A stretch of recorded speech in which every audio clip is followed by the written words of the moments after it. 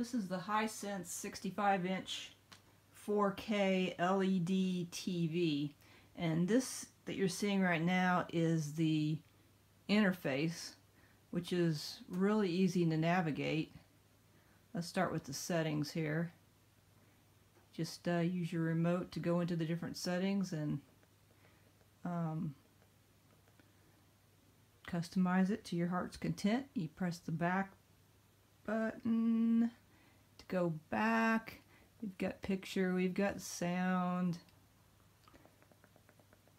all the different settings that you're used to in a large television. And let's see here. If you have a USB stick connected to the television, you can watch the content that way. You have several inputs.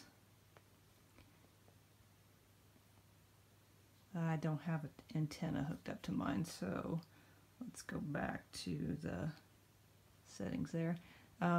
This is a smart TV, so like other smart TVs, it has quite a few different apps that you can set up. It's got Wi-Fi, so you just connect to your home network and you can get into Netflix, Amazon, YouTube. You can see all the different ones here. A nice selection, all the ones you really need. And let's see, and there are notifications, which I've never received a notification, but let's go back here. Alright, so now I'm going to connect an HDMI adapter to my MacBook.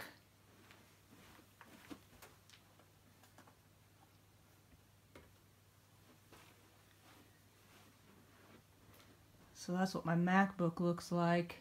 Connect my 12-inch MacBook connected to this TV, and it is super clear and super sharp. It's just freaking awesome. So now I'm going to show you a 4K demo, which is really cool.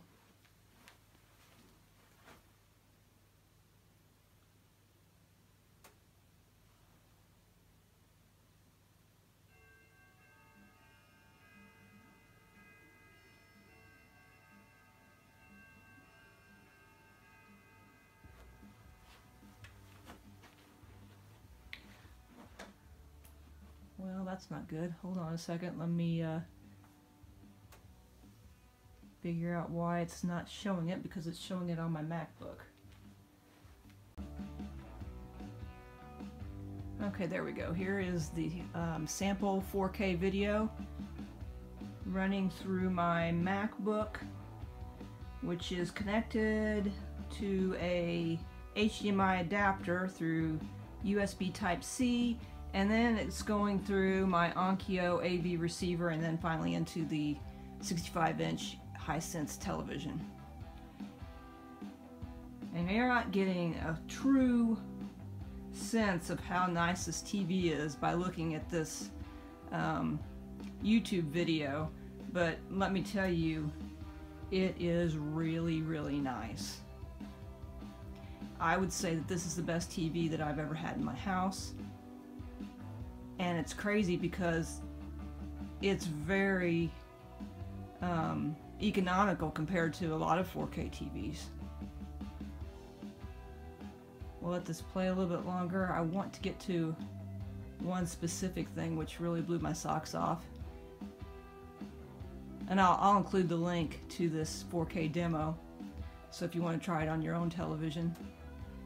Pretty soon this one part comes up. I wanted to mention that when the TV comes out of the box and you hook it up, I thought it looked nice, but the colors and everything were super bright and way too hot, and I thought, well, it's a nice TV, it's big and it's pretty, but you know, I wasn't really impressed until I saw somebody else talking about the television, and he just mentioned a couple of settings that he's changed. Oh, here we go. This is my favorite part. Check that out. That is crazy. You can see every little feather. Isn't that neat?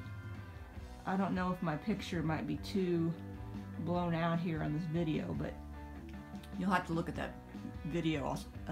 I'll include the link.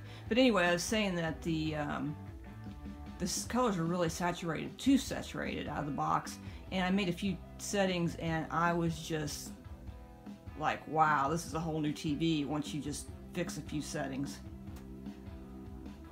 So let me turn off the this demo and finish this up.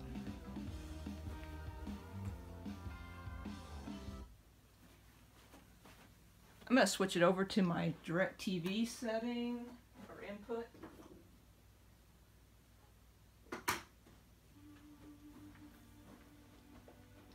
So, I mean, I have a DirecTV hooked up to this, which doesn't have any 4K